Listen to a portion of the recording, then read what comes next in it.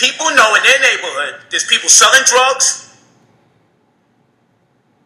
people that's pimping, robbing, stealing, gangbanging, even committing murders.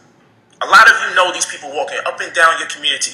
Would you dare do a video and talk about them and upload their images and their pictures and say, yo, this person lives right down the block, they're a disgrace. You all live around people in your neighborhood that you know doing wrong, but you only upload videos about people you don't live amongst. Because you know if you do this to the average person, you get knocked upside your head or worse. So it's fake.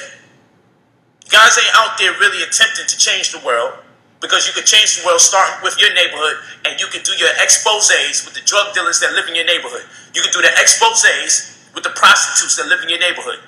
You could do the exposés with the gang members that live right in your neighborhood. You could post their pictures and do whole things about the name of their set and when the gang first got established and what they're doing to traumatize the community. You could do all these exposés. Your exposés are right a floor above you, a floor beneath you, a block away from you, a train stop away from you. You see these people every day in your neighborhood and you'll never post a video about them. But then you antagonize people that you believe cannot access you.